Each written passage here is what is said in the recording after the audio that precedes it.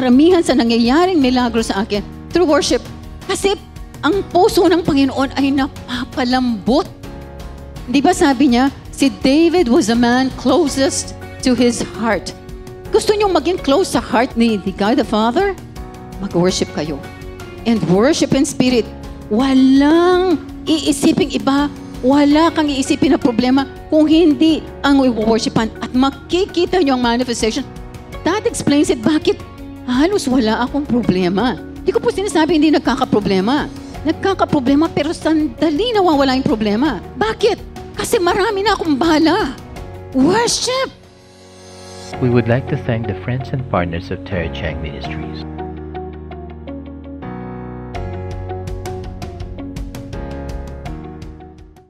Amen. Okay. So itutuloy lang po natin very quickly yung kanina kasi very important ito yung worship. Yung sinasabi ko, pag nag-worship tayo, lumalambot ang puso ng Panginoon. Kasi yung worship natin mabango sa kanyang ilong. Mabango sa kanyang nostrils. So, ang John 9:31, sabi niya, if anyone is a worshiper of God and does His will, He hears Him. Tingnan nyo. Hindi pwedeng susunod lang kayo mag-obey. Kailangan mag-worship ka. And then He hears you. So, importante po itong worship. Napakaraming milagrong nangyayari sa buhay ko dahil sa worship. John 23-24, but the hour is coming, and now is when the true worshipers will worship the Father in spirit and in truth. For the Father is seeking such to worship Him. So ano po ba yung worship? Bakit po gusto ni God mag-worship? For example, kung halimbawa kanina nag-worship tayo, di ba? Kung ano yung sinasabi, Word of God, kailangan i-meditate nyo yun. Hindi yung kumomemorisado nyo na, wala naman sa puso. So yung worship, you become one with God, kailangan in spirit. Dito manggagaling yan, dito sa spirito mo. So mararamdaman mo yan kasi magre-react ka. Iiyak ka, tapos ang saya-saya mo, parang wala kang problema. Yun ay sign na talagang you become one with God. Nag-iisa ka with Him. So kung wala kang nararamdaman na ganyan, yung worship ay hindi mo ginagawa ng tama. At pag ikaw ay nag-worship, talagang may mangyayari. Nakita niyo naman yung story, for example, binanggit kanina ni Pastor, si David. Paano nangyaring si David ay ano lang siya, di ba? 5 feet lang. Kasi almost 14 years old to 17 lang siya. Kasi base sa computations ng mga experts, yung kanyang 3 kapatid na panganay ay mga sundalo. Pwede ka maging sundalo kung ikaw ay 20 years old. So yung 3 na sundalo, yung panganay at saka yung mga susunod, kung bibilangin natin, or pampito si David, siya ay mga 14 to 17 years old, but meron siyang 2 kapatid na babae. Pero nakita nyo, dahil worshiper siya, di ba? Sinabi sa Bible, kapag for example, ito tingnan natin. So why does God want us to worship Him in spirit and in truth? God is spirit, and those who worship Him must worship Him in spirit and in truth. Kasi spirito siya. So pag nag-worship ka dito sa mind, wala yan. Walang connection kay God yan. Kasi hindi kanya kakausapin through your mind. Kakausapin kanya through your spirit. And so it was whenever the Spirit from God was upon Saul. Tingnan nyo to, ha? Nawawala ang evil spirit pag nag-worship. That David would take a harp and play it with his hand. Then Saul would become refreshed and well. So gagaling. Kaya ako gumaling ng cancer, kaka-worship ko. Hindi ako nag-pray for healing. Bakit ako gumaling ay dahil sa kaka-worship ko. Umaalis ang evil spirit pag nag-worship. And the distressing spirit would depart from him.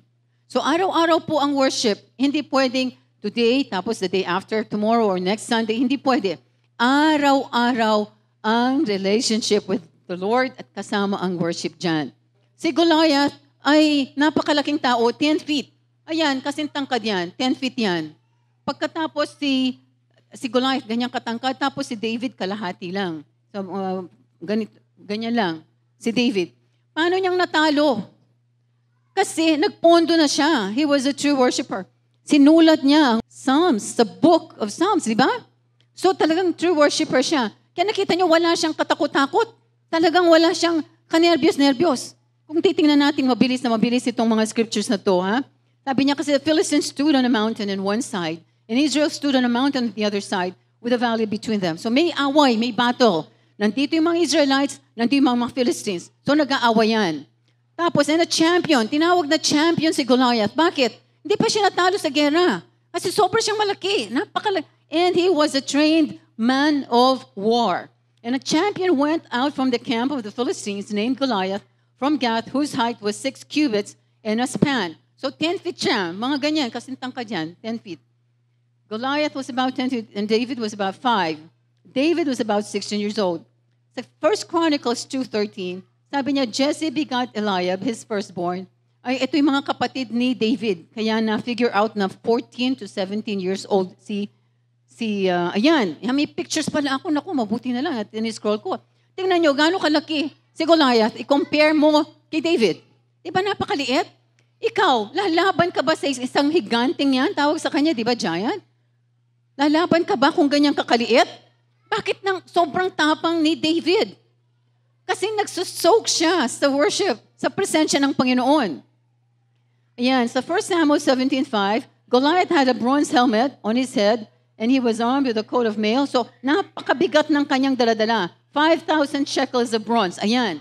Napakabigat. So, sobrang laki na, sobrang tangkad pa, pagkatapos ang bigat-bigat pa ng dala niya. Tapos, and he had bronze armor, so kumpleto siya sa kanyang mga armor, yung mga weapons. Tapos, now the staff of his spear was like a weaver's beam, and his iron spearhead weighed 600 shekels. Napakabigat. Ito yung beam niya, ito. Ito yung pagtutusok niya kay David dapat. Napakabigat, 600 shekels. Tapos, then Goliath stood and cried out to the armies of Israel and said to them, choose a man for yourselves and let him come down to me. So, ang tapang niya, nandito siya sa valley, 2 bundok yan. Magpadala kayo dito ng lalaki at lalabanan ako. Tapos, if he's able to fight with me and kill me, then we will be your servants. Kapag natalo ako, kami ay magiging servants nyo. Pero kung nanalo ako, kayo magiging servants namin. Then the Philistines said, I defy the armies of Israel this day. Give me a man that we may fight together. Ito yung si Goliath. Talagang gusto niyang may kalaban. When King Saul and all Israel heard these words of the Philistines, they were dismayed and greatly afraid. Alam mo, ang takot is yung number 1 kalaban. Ang fear is the opposite to faith. So, kung gusto mo magka-faith, you cannot fear. Hindi ko sinasabing hindi tayo matatakot. Ang titingnan ng Panginoon in moments of fear. For example, natakot ka. For example, may tumawag sa'yo, sinabi na, ang anak mo ay nasa gasaan. Siyempre, may reaction kang matatakot ka, baka mamatay, nasa ICU or nasa bingit ng kamatayan. Siyempre, ang reaction is fear. But iba yung spirit of fear. Ang spirit of fear ay spirito yan, evil spirit yan. Hindi mo siya hayaang mag-control sa'yo. So, kailangan gagawa ka ng paraan para umalis ka dun sa fear. Paano nga alis sa fear? Isa lang ang pwedeng gawin natin para maalis sa fear. Ano? Mag-focus kay God. Mag-focus ka sa Kanya. Meron pong isang napakasikat na preacher at nag-receive siya ng call from his son. Ang sabi niya, yung kanyang anak ay namatay. So bata pa po, 20-something years old, namatay daw yung anak niya. Ito may Bible school all over the world. Pagkatapos silang mag-asawa, sila'y magta-travel papuntang morgue. It would take them 5 hours. Dito nyo makikita kung gaano ka-victorious ang Christian na may faith. Ano yung true faith? So, sila ay sumakay sa kotse, silang mag-asawa, hindi nag-usap. Hindi sila nag-usap, dalawa. Ang ginawa lang nila, nag-worship sila at nag-pray in tongues. For 5 hours, walang tigil yan. Wala silang usapan na kung baka mamatay yung anak natin, paano? Wala. Hindi man lang silang nag-pray. Hindi man lang sila nag-pray na i-preserve ni God itong anak niya. Hindi. Nag-pray in tongues and nag-worship. Understood, alam na ni God yun. Ang importante, nakafocus lang sila kay God despite nasa morgue na yung anak nila. After 5 hours, dumating sila sa hospital, pinabuksan ang morgue. Maitim, matigas ang bata. Pagkatapos, kinumand nitong preacher na to, sabi niya, kinumand yung spirit na bumalik sa katawan. Sabi mo, hindi nag-pray ha?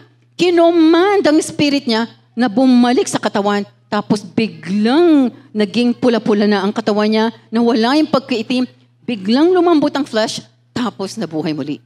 Resurrection! And you get it from worship. You get it from praying in tongues. Pero ang topic natin is worship.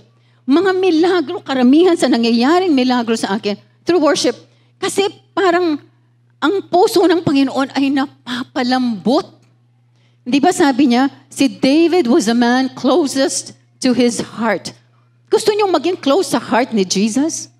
Ni God the Father? Mag-worship kayo. And worship in spirit. Walang iisiping iba kung hindi yung wino-worshipan. Wala kang iisipin na problema kung hindi ang wino-worshipan. At makikita niyo ang manifestation. Alam niyo sabi ni God, how siya. Araw-araw po nagjo-journal ako. Mayroon akong notebook. Sinusulat ko kung ano sinasabi sa akin ni God the Father or ni Jesus, ang Holy Spirit. So sinusulat ko yan. Alam po, madalas niyang sabihin kung gaano siya kasaya doon sa worship ko. At that explains it, bakit halos wala akong problema. Di ko po sinasabi hindi nagkakaproblema. Nagkakaproblema pero sandali nawawala yung problema. Wala ako talagang makitang mga major problems na na-experience. Bakit? Kasi marami na akong bala. Worship! So in other words, anyway, yung kinukwento ko po, nabuhay yung bata, isang malaking testimony nitong isang Bible preacher na to. So, yung mga, they were dismayed. Si Saul, anak ng Diyos yan, di ba? Sila ay mga chosen people. Pero they were dismayed and greatly afraid. Hindi sila karapat-dapat nandito sa kingdom kasi natatakot sila. Kasi with God, how can you be afraid? Sabi ng Bible, if God is with you, who can be against you? Pinapaniwalaan ba natin ito? Hindi. Minsan, sa eroplano ako, natutulog ako. Parang yung nangyari kay Jesus. Nagkaroon ng malaking turbulence. Ako'y tulog na tulog. Ang turbulence, gumaganyan daw. Ako'y tulog, hindi ko alam. Tulog na tulog. Ginising ako ng anak ko. Mommy, we're gonna die. Naku, declare. Itong anak ko, nakalimutan ang mga turo ko sa kanya magmula bata na hindi magdideclare. I couldn't blame him kasi bata pa naman siya doon. Takot na takot siya kasi tapos pagkagising ko talagang gumanyan ang eroplano talaga. Parang sigawan na lahat ng tao. Alam nyo, ang ginawa ko, nirebuke ko lang ang turbulence na to. Sabi ko, wala kang pakialam dito sa eroplano ito, lumayas ka. Pero ikukuman mo mismo yung turbulence. Lumayas ka, tapos lumayas ng turbulence. So ganyan, hindi ka pwedeng magpakita ng takot. For example, Pastor, nung pong the second time around, magta-try kami. Ang sabi, may signal number 4. Naku, sabi ko, tama na, hindi na tayo naniniwala dyan. Kasi hindi na natin tinatanggap yan. So nag-rebuke na lang ako. Kasi nung first time, talagang ano ba yung nangyari doon? Ay, kinancel kasi lahat ng mga flights. Di ba? Na-cancel. Pagkatapos nung kami mag-check-in, ay kami nakapag-check-in pa. Kasi nag-resume ang flights. Kaya lang, ako busy na nagko-computer. Gumagawa ako ng mensahe. Hindi na ako nagdadasal. Hindi ako nag-worship. Busy akong gumagawa ng mensahe. Tapos biglang na-cancel yung flight, di ba? Dapat yun, binantayan ko ng worship. Hindi ko na pinansin yung mensahe. Ganun. Dapat. So mali. So ngayon, hindi na. Nakabantay na ako sa worship. Nakabantay talaga ako. Talagang hindi ko na hayaang makakancel yung flight. Kahit sinabi signal number 4. Sino pa nagsabi signal number 4? So, sabi niya, and for 40 days the Philistine came forward and took his stand morning and evening. So si Goliath nagsisigaw, send me a man who will fight against me. Sabi niya. Then Jesse said to his son David, si Jesse, tatay ni David, magdala ka anak ng dalawang ng grains at saka tinapay para sa mga kapatid mo na 3. At saka magdala ka ng cheese para dun sa captain. And carry these 10 cheeses to the captain of their 1,000 and see how your brothers face and bring back news of them. So si David ngayon rose early in the morning and took the things and went as Jesse had commanded him. On the 40th day na nagsisisigaw si Goliath. And David left his supplies in the hand of the supply keeper, ran to the army, and came and greeted his brothers. Kumusta na kayo? Mga kapatid ko, how are you doing? Hindi niya alam, nagkakagulo itong army. Kasi Si Goliath ay nanggugulo. Ayan.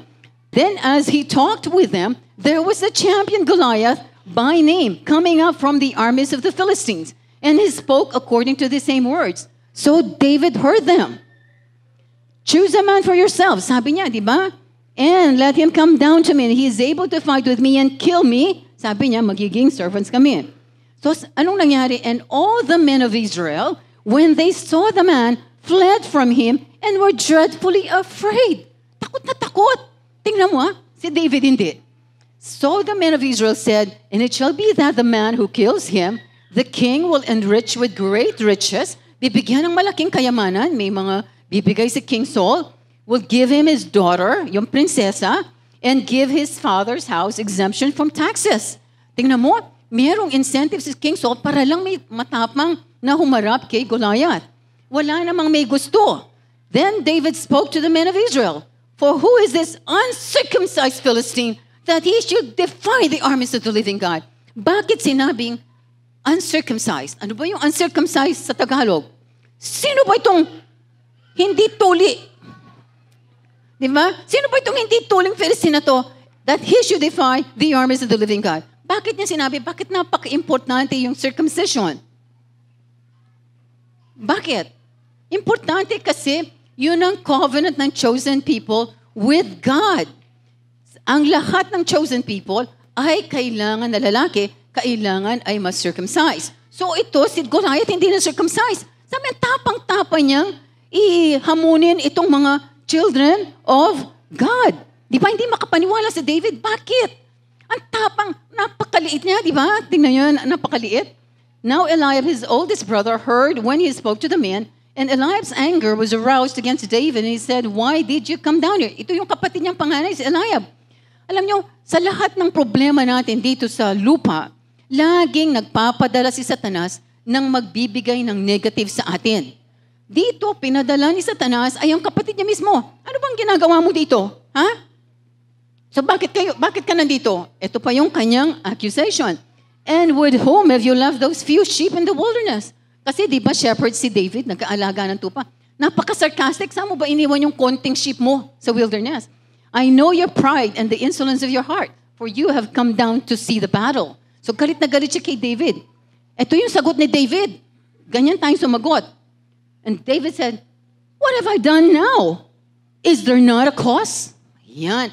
So in other words, walang negative si David. Ako nagpunta rito for a purpose. Hindi niya alam pero nililit siya ni Lord for a purpose. Yan ang sagot niya. May cause. At alam na niyang ito si Goliath. Then he turned from him toward another and said the same thing, and these people answered him as the first ones did.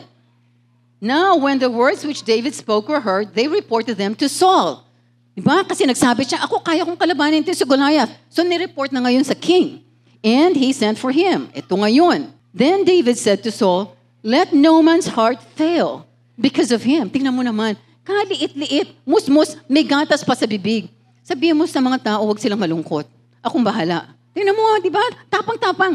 Your servant will go and fight with this Philistine. Sino naman ang maniniwala?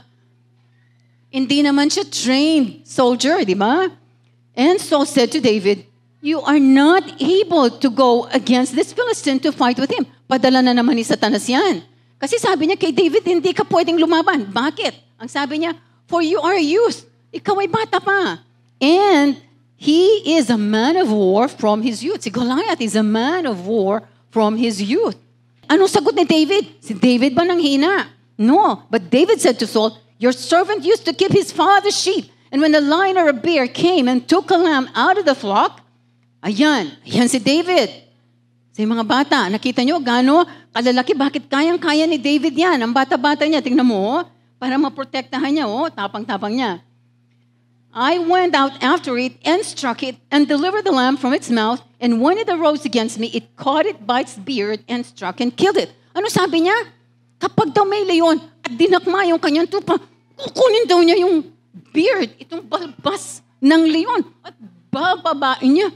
Hihilahin niyang pababain, tapos dadakmain niya yung kanyang tupa. Ang tapang, di ba? Saan ka makakita ng ganyan? Kung hindi true worshiper, ay hindi mo makikita yan. Ayan, tingnan mo, yan ang kinukwento niya. ganyan daw ang ginagawa niya. Talagang ihilahin niya yung mouth. O, gusto niyo magdala ako ng dito, pusa. Tingnan ko nga kung sinong pwedeng gumanon sa pusa. Kaya niyo? Yung pa kaya. Diba? Siguro nakakatakot ganyan yung pusa. Gaganyanin ka, diba? Pero ito, tingnan mo. Ganyan si David. Super tapang. Then, in verse 36, your servant has killed both lion and bear, and this uncircumcised Philistine will be like one of them, saying he has defied the armies of the living God. So, anong ginawa? Ayan ang bear. Ganyan kalaki, kayang-kayang ipasok yung ulo mo, kainin ang ulo mo. Yan ang kalaban ni David. Yan siya. Gagamit din siya ng sling sa lion at saka sa bear.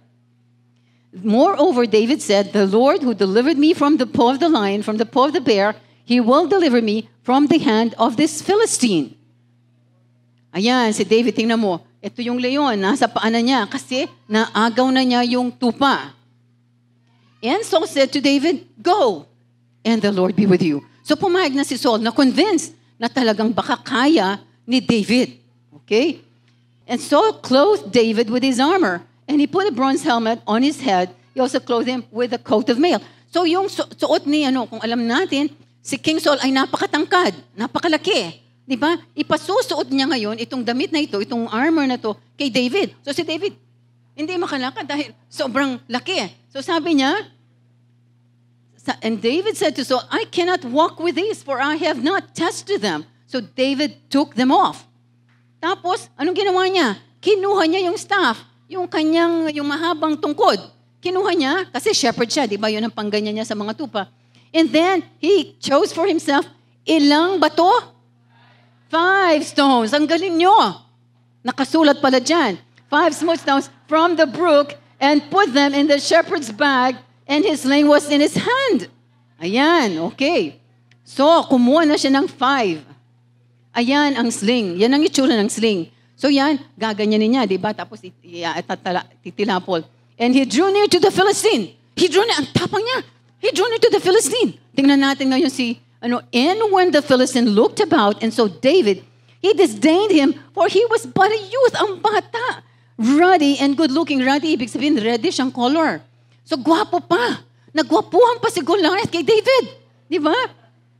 Ayan, tingnan mo naman kung gaano kalaki si Goliath compared kay David. Tapos nag-charge si David, sumugod pa ng una, di ba? So anong ginawa ngayon ni Goliath? Sabi ni Goliath, am I a dog that you would come to me with a stick? Bakit niya sinabi yun? Ito yan. Am I a dog that you come to me with sticks? Bakit niya sinabing, yan, am I a dog? Kasi si David, walang suot na armor. Wala siyang yung kanyang breastplate, yung kanyang shield, wala siya, di ba? Tapos, ang dala-dala niya, stick. Di ba yung stick? Pag may aso, kaganyan mo yung stick, aalis yung aso. So, iniisip ni Goliath, na parang napahiya si Goliath na ganyan ang treatment nitong maliit na batang ito sa kanya. So, sabi niya, I will kill you and feed your flesh to the birds of the air and to the wild beasts of the earth. Sabi niya, galit na galit siya, yan, no? Come to me, and I will give your flesh to the birds of the air and the beasts of the field. Ano ang sinugot ni David? 500 pesos. Ha? Ano ang sinagot ni David? 600 pesos. Ha? 700 pesos. Ay, 800. Ha? 1,000. Nako, na-excite ang mga youth. Ano sinagot ni David? 1, 2, 3. Ayo. Ano sinagot? Sabi niya, you come to me, huh? You come to me. Sabi niya, di ba? With a sword, with a spear, with a javelin. But I come to you in the name of the Lord of hosts. Yun ang sagot, kaya mahal. Kasi hindi nyo masasagot. Hindi. Mamaya, paggaganahin natin ang question. Sabi niya, ayan. Ayan ang sagot ni David. You come to me with a sword, with a spear, and with a javelin. But I come to you in the name of the Lord. Yan ang pinanalo ni David.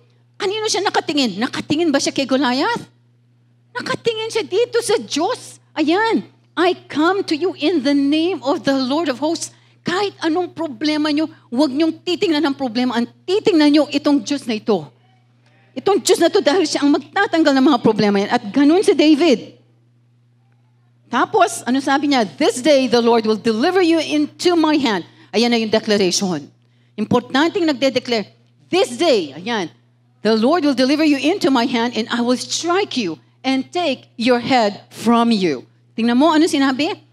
Pupugutan daw siya ng ulo. Tapang ni David. And this day I will give the carcasses of the camp of the Philistines to the birds of the air and the wild beasts of the earth. Ang declaration ni Goliath ay si David lang ang pakakain sa mga birds at saka sa mga beasts. Pero si David hindi. Ang lahat ng Philistines, ang buong army ng Philistines ang ipakakain. Ganyan siya katapang, ganyan ang declaration niya. Titingnan natin kung nangyari nga ba yun. Nangyari ba yun?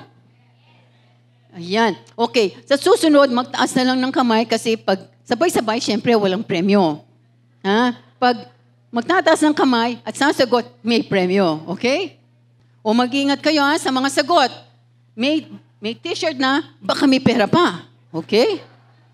And then all this assembly shall know that the Lord does not save with sword and spear, for the battle is the Lord's, and He will give you into our hands. Yan, tingnan mo.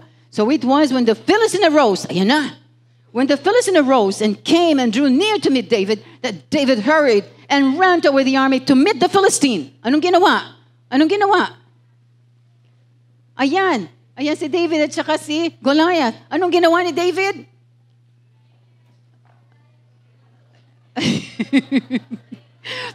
Sabi ko magtaas ng kamay, sabi nung isa.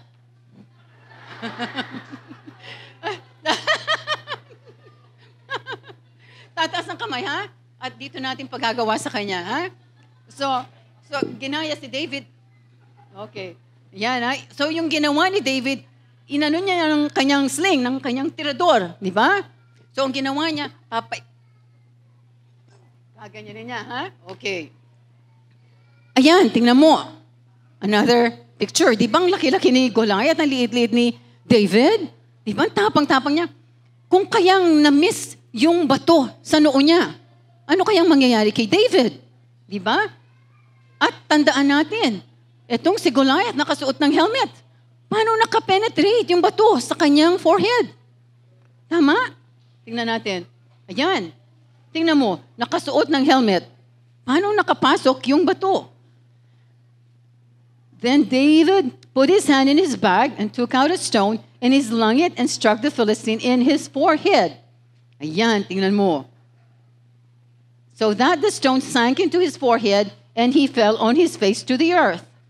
Therefore David ran and stood over the Philistine. So anong nangyari? Natumba na napatumba na niya si Goliath. Tama? Napatumba niya. Ayan. Ayan si David, oh. Di ba? Batang-bata ang itsura niya. Di ba? 14 years old. Yan, oh. Tingnan mo. Anong gagawin ngayon ni David kay Goliath? Sino magtataas ng kamay? Anong gagawin ni David kay Goliath? Very good. Bigyan na isang t-shirt. Pupugutan ng ulo. Amen. Ayan. David took his sword and drew it out of its sheath and killed him and cut off his head with it. Ayan. Tingnan natin. Kaya pagbutihin, may papoto pa, oh. Oh. Ngayon, ang question. Next question. Wala namang dala si David na knife. Diba? Wala siyang dalang knife. Saan nanggaling yung knife na dala ni David? Itong ating praise and worship team. Kinuha niya po yung sword ni Goliath at yun ang pinampugot niya ng ulo. Palakpakan natin. Amen. Ay, sis, ayun. Kinuha niya. Bigyan ko pa ng 500 pesos. Ay, baka magtampo. Wag na lang muna. Siyempre, praise and worship team natin yan. Kailangan, meron tayong love offering. Okay.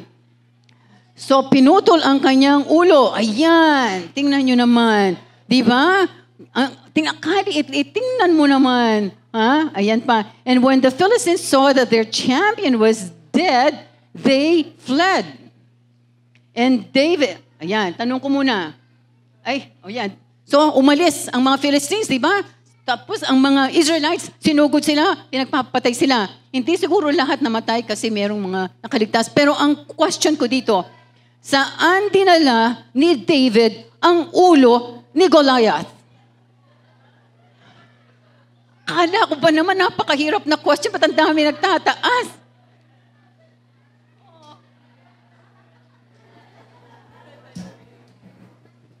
Kaya ring Saul po.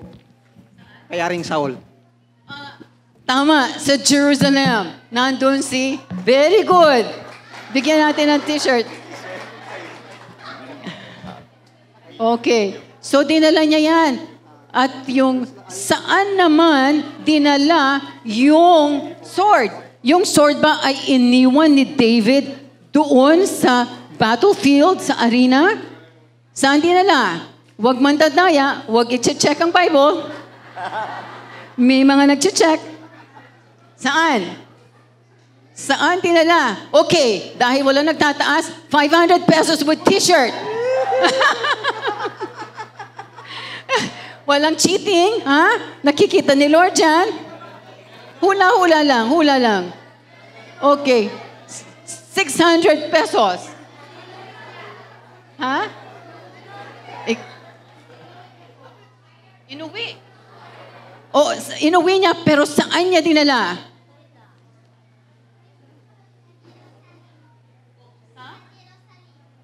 Sa Jerusalem. Ulang. Merong isang lugar kung saan niya tinago yan. Pero bigyan natin ng tigo 100 yan. Mga nagtitik na dominion na yan, ang lalakas ng loob mang hula. Ang lalakas ng loob mang hula. Katulad sila ni David. Ayan. Sabi niya, ito, he put his armor in his tent. Ayan, nakita nyo? Nilagay sa tent. Ito, yung head ni Goliath, dinala sa Jerusalem, pero yung armor, itinago niya sa kanyang tent. Amen. So, gising na gising pala kayo kapag merong libreng t-shirt at saka premyo. Kanina na. Okay. So, tingnan natin. So, victory is not in God's hands. Victory is in your hands. Kasi kung kayo talagang may intimate relationship with God, katulad ni David, si David napakayaman, lahat ng ginto, lahat ng silver nasa kanya. Tapos lalo pang pinayaman yung kanyang anak ni si Solomon, di ba? He became the richest man who's ever lived. Bakit hindi ba gagawin ni Lord sa atin yan kung naniniwala tayo? Tama ba? Huwag nating sabihin yung mga senior citizens natin, ay may edad na, naku, kayong unang-unang tinitingnan ni Lord. Gustong-gusto po niya kayong biyayaan, sabihin ko sa inyo, kaya magbibigay ako ng love offering sa inyo. Amen. Ayan ulit ang ating scripture. Beloved, I pray that you may prosper in all things. Alam niyo, kung hindi capable si God to prosper us in all things, hindi ilalagay sa Biblia yan. In all things, tapos kasama pa yung health, just as your soul prospers. Tandaan po natin, ang precondition nitong prosperity in all areas of your life, including your health, ay depende sa pag-prosper ng kaluluwa. Just as your soul prospers. So kung hindi magpo-prosper ang kaluluwa, hindi natin makukuha yung blessings. Amen. So, ito yung ulit yung ating Nandito na tayo sa pangalawa. Kanina, develop an intimate relationship with God. Ito yung biblical principles on how to prosper in every area of your life. Ang nandito na tayo, your words have the power to produce life or death. Paka-importante. So, ang buhay natin ay nakadepende sa ating sinasabi. Yan. Kung gusto mong ma-bless, kung gusto mong ma-curse, nasa dila mo. Ayan. Proverbs 8:21. Death and life are in the power of the tongue, and those who love it will eat its fruit. Anong sabi dyan? Sabi rito, tatagalugin natin, ang kamatayan at buhay ay nasa kapangyarihan ng dila. Naku, na-imagine nyo? Nasa kapangyarihan pala ng dila natin. Ang life or death, Ang life signifies blessings. Ang death signifies cursing. So kung gusto mo ng mga blessings, dila pa lang aandar dyan. Sabi niya, and those who love it, itong it na to are the words that you speak. Those who love it will eat its fruit. Yan ang aanihin mo, ang ibig sabihin. So dalawang bagay ang ginagawa ng tongue. Produce life or produce death. Sino dito ang gustong mag-produce ng death? Magtaas ng kamay. Bibigyan ko ng t-shirt. Ayaw, very good. Hindi pala nababribe sila, Pastor. Pero, sino ang gustong mag-produce ng life? Magtaas ng kamay. Meron bang hindi nagtaas? Kasi alam mo, kung hindi tayo in unity, walang mangyayari. Tandaan natin, si Joshua at saka si Caleb, sila lang dalawa ang naniwala na kayang-kaya nilang pasukan ng promised land. Ngunit sila ay nadamay dito sa mga 2 million people na hindi naniwala. Pati sila hindi nakapasok for 40 years, di ba? Gusto nyo bang mangyari yan? Tatanungin ko ulit. Sinong gustong mag-produce ng life dito? Aha, may hindi nagtaas ng kamay. Yung bata. Kahit bata yan. Nakikita ni Lord yan, gaano ba kagusto nyo? Kung hindi nyo gusto, alam mo, sabi kong kailangan in unity tayo lahat dito. Tatanungin ko ulit, sinong gusto mag-produce ng life? Ayun, amen, ayan. Yung life signifies all the blessings. Yan ang buhay. Jesus has come to give us life and that we may have it to the full. Fullness of life ang ibibigay sa atin ng Panginoon if we are united. So your words have the power to produce life or death. Your tongue has the power to produce life. Your tongue has the power to produce death. Yan ang sermon points natin. So in Peter 3:10, for he who would love life and see good days, let him refrain his tongue from evil. So kung gusto mo ng good days, kung gusto mo ng prosperity, kung gusto mo ng buhay, blessings, sabi niya, dapat ang dila ay hindi magsasalita ng evil. Hindi magsasalita ng evil. Anong ibig sabihin yan? Papaliwanag ko po mamaya. And his lips from speaking deceit. James 1:26. If anyone among you thinks he is religious and does not bridle his tongue, deceives his own heart, this one's religion is useless. Anong ibig sabihin niya? Napaka-importante. Kung halimbawa kayo, ginagawa niyo lahat how to be intimate with God. Okay. Nagpe-pray, nag-worship, nagpe-praise, nag-obey. Sa sinasabi niyo kung nagbabasa ng Bible. Ang sabi rito, kung ang dila mo ay hindi mo kayang kontrolin, walang kwenta lahat ang ginagawa mong yan.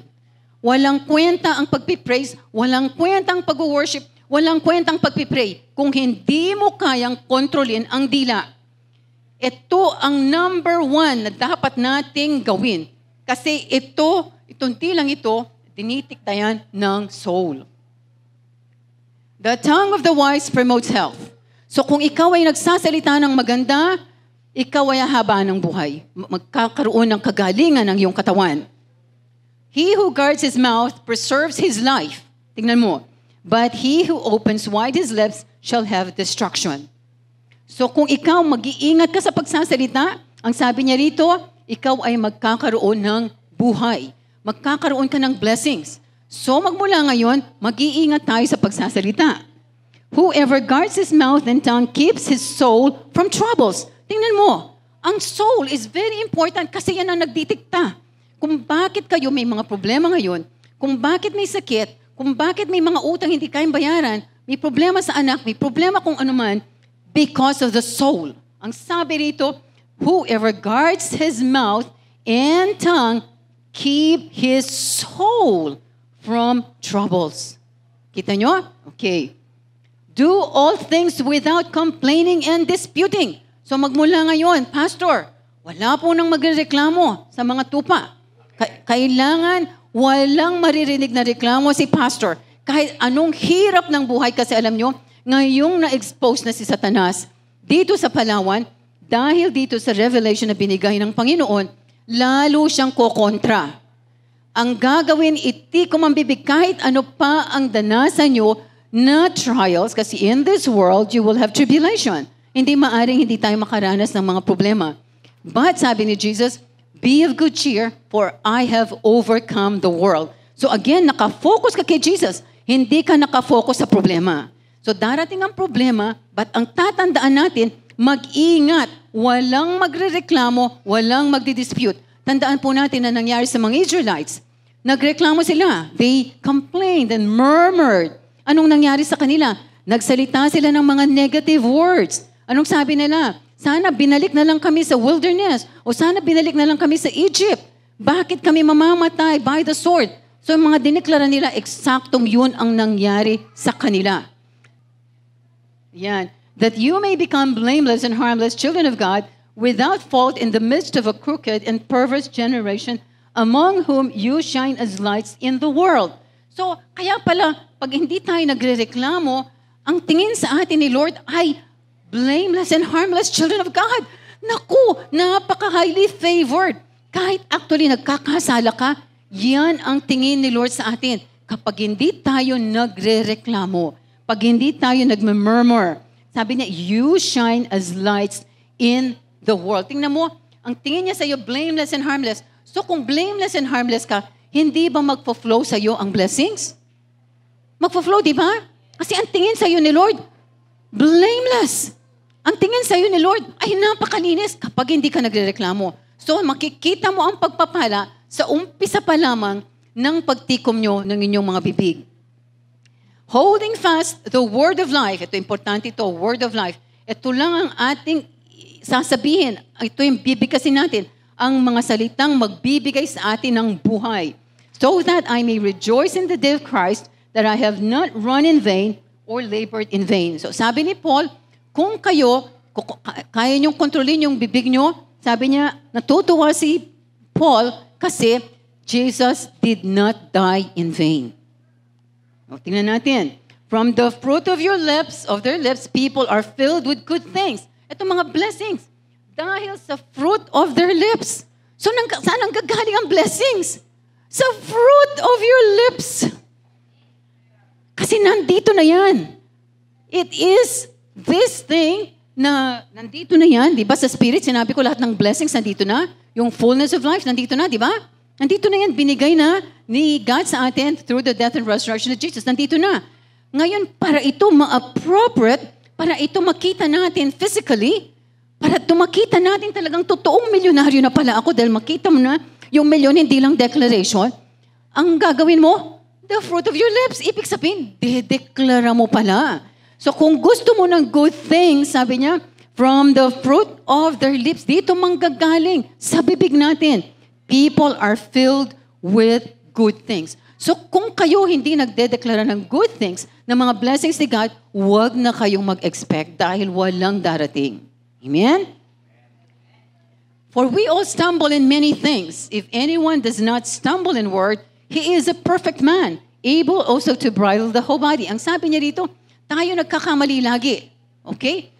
If anyone does not stumble in word, kung hindi ka magkakamali sa pananalita mo, kung hindi ka magrereklamo, kung hindi ka magchichismis, hindi ka mag-slander, hindi ka magsasabing anything against other people, maingat, hindi ka magsisinungaling, hindi ka gagawa ng bagay galing sa iyong bibig na makakasama sa ibang tao. Ang sabi niya, anyone who does not stumble in word, ikaw yon, he is a perfect man.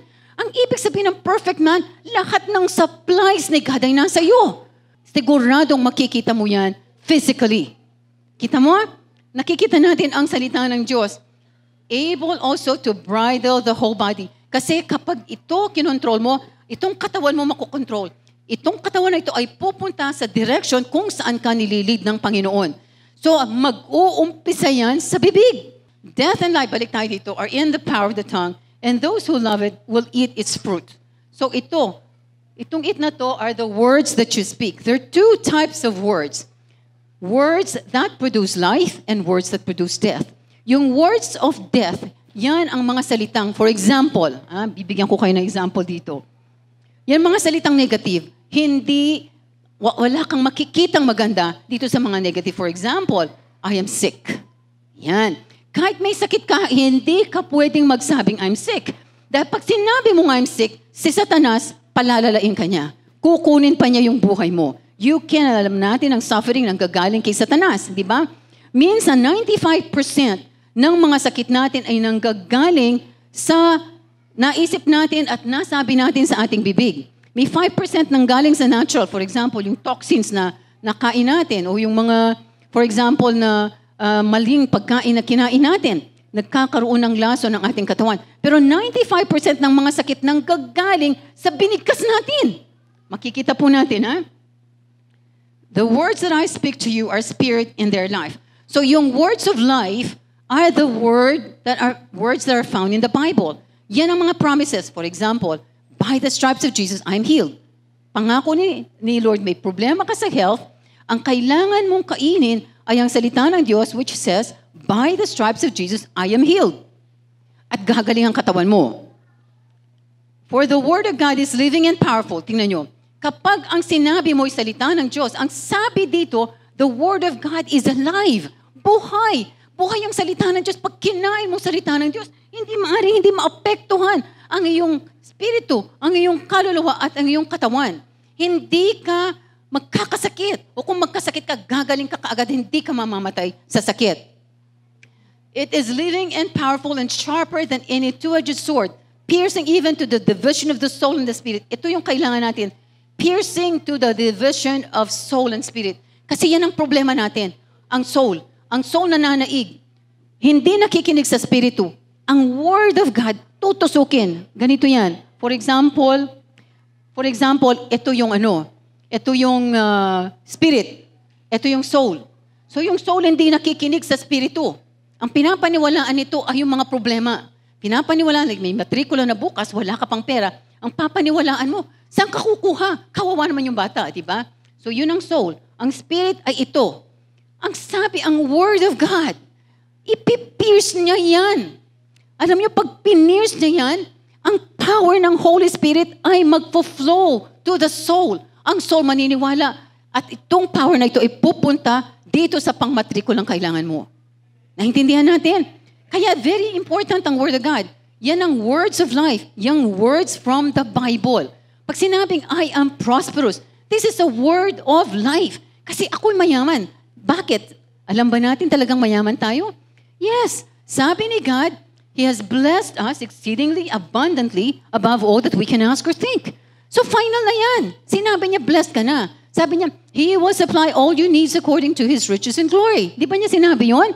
Sabi niya sa Deuteronomy 28:8, He will command all His blessings to come on you and into your storehouses. Ibig sabihin, sa wallet mo, sa bag mo, sa kahit anong investments mo, bahay mo, kinuman niya daw ang blessings pumunta sa iyo and to all to which you set your hand. So dapat itong mga bibig natin, itong mga salitang ito, mga salita ng Diyos, ito'y memorize nyo.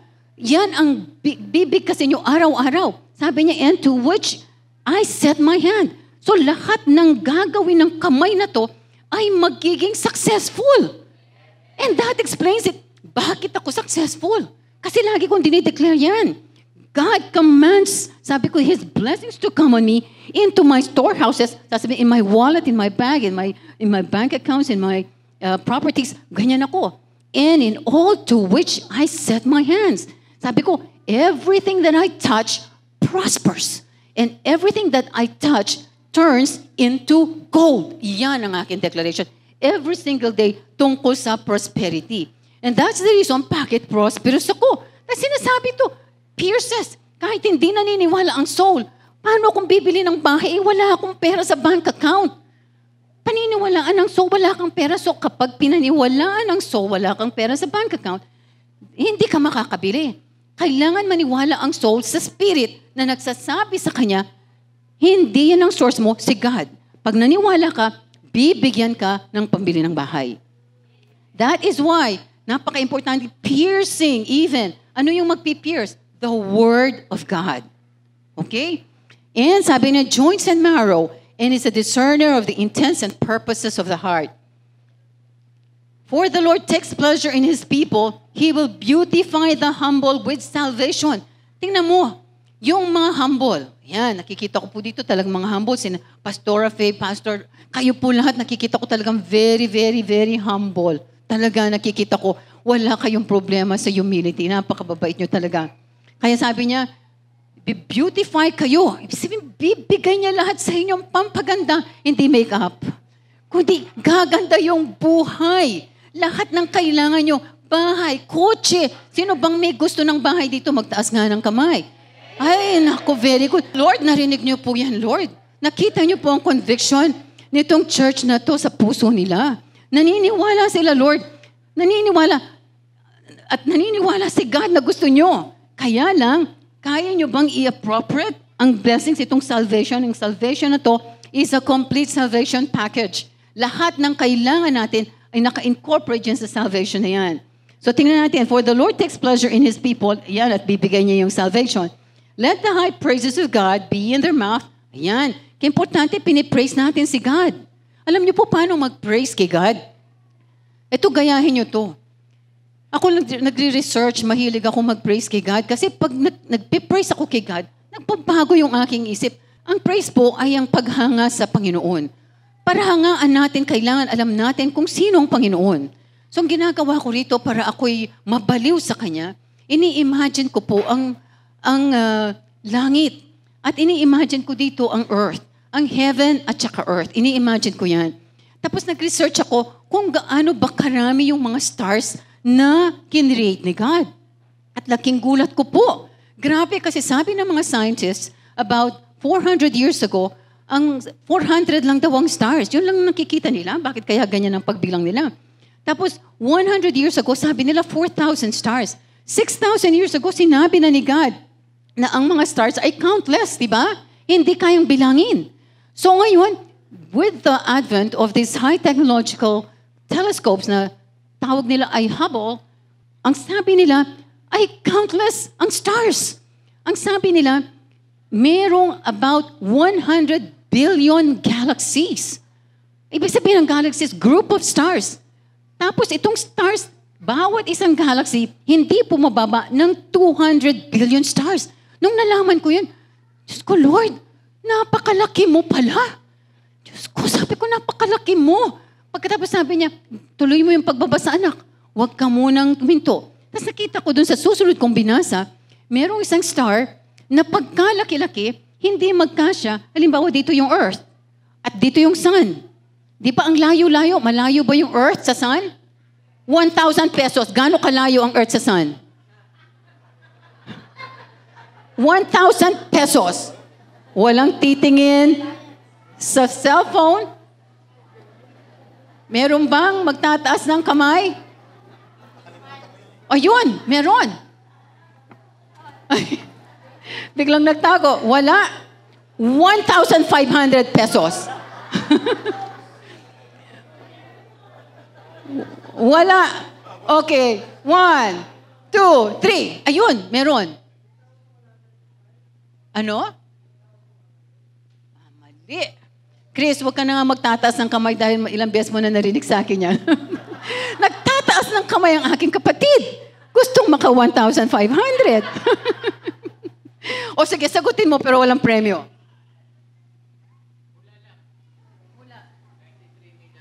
Yes. Tatandaan nyo dahil pagbabalik ko dito, itatanong ko ulit yan. At sa susunod, 3,000 ang aking bet. Ha? Ilan ang sabi ni Chris? 93 million miles. Nasa science natin yan. Okay. So, to execute vengeance on the nations and punishments on the peoples. Sabi niya, pwede ang word na yan ang magbibigay ng salvation. So, ang word of God, pwede siyang magbigay ng salvation which is a complete salvation package. Lahat ng ating desires ay nandito. Pwede ka rin magkaroon ng vengeance or punishment dahil sa salitang nang galing sa iyong bibig.